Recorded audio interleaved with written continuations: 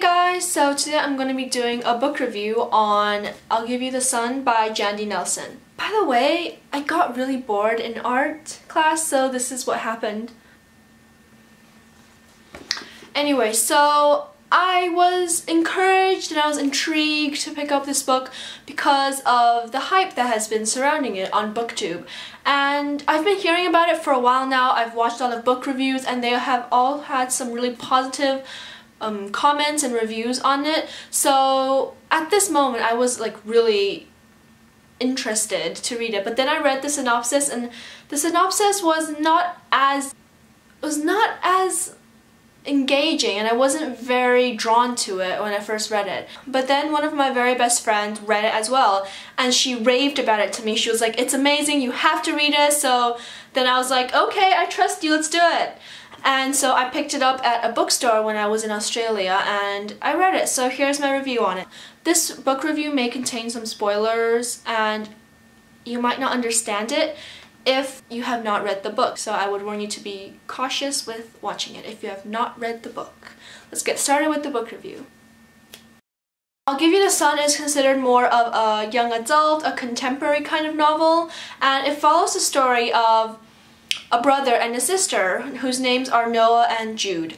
Noah and Jude, they have a very good relationship at the start of the book, and the book is split into two parts. So the 13-year-old, 14-year-old lives are narrated by Noah and the 16 and 15-year-old lives are narrated by Jude. The storylines are meant to be half the story, and when they're placed together they match cohesively and they go really well together to create a whole plot.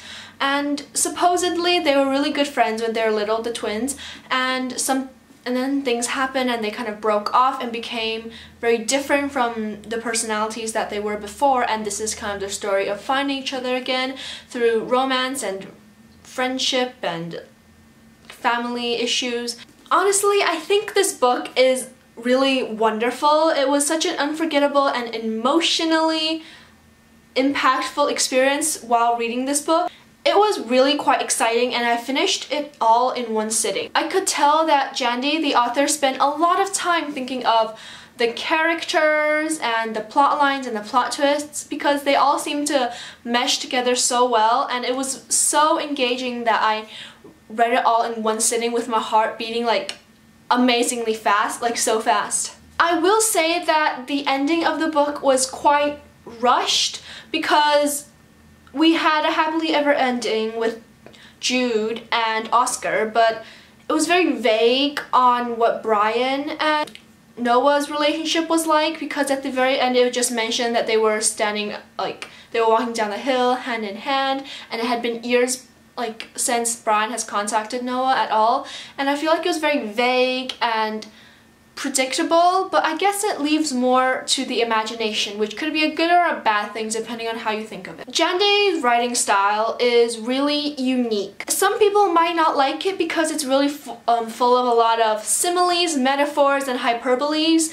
and that makes a story have a very, like, it's told from the perspective of a child who sees everything in a very magical sort of way.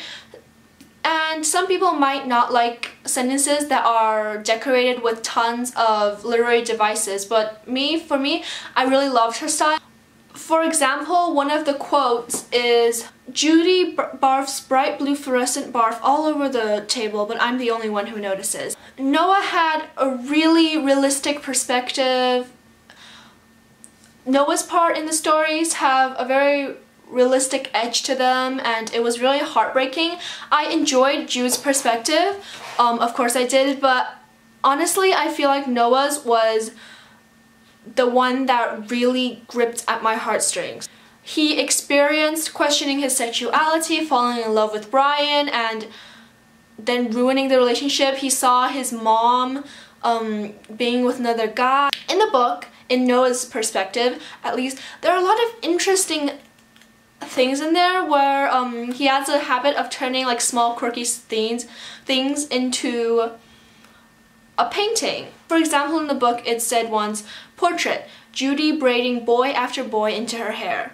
And it happens a lot of the time, like portrait, self-portrait, twins, the flashlight and the flash dark. And I think it really represents a lot of the artistic side in him, as well as these illustrations in Noah's perspective. I don't know if it's in every edition of the book, but in mine, at Noah's perspective, you see these amazing like illustrations. They're like watercolor and ink illustrations, and I assume it's supposed to represent how artistic Noah is, because really he's very talented, so is Jude. I think Judy had a very different character and personality to Noah.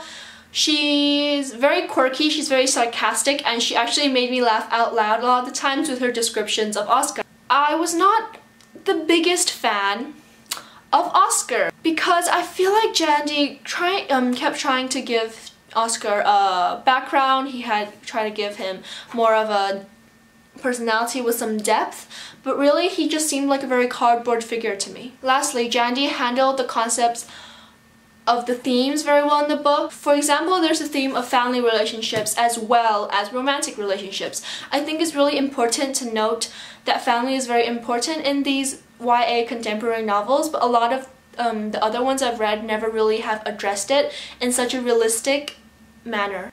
Because honestly, the storyline, the relationships, they weren't really all cotton candy and chocolates. They had their ups and downs as well, which is something that I really appreciate about Jandy's writing and thought process. All in all, I would definitely recommend this book to anyone who is willing to read it, because it's really amazing. And if I don't take into account of the kind of rushed ending, I would say that this is one of my all-time favorite books.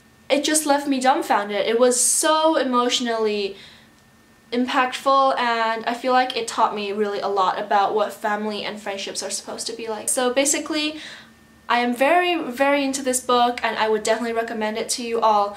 It has some sexual content in there, so if you're under 13, please don't read it. Thank you so much for watching this review. It is actually my first ever film review, and I hope I did well on it. I stumbled so much over my words, and I had to refilm so many times, but I'm finished now, and I hope you guys enjoyed the video. See you guys next time. Bye! Ooh, school! I've been losing sleep over school. It's not very fun. Bye!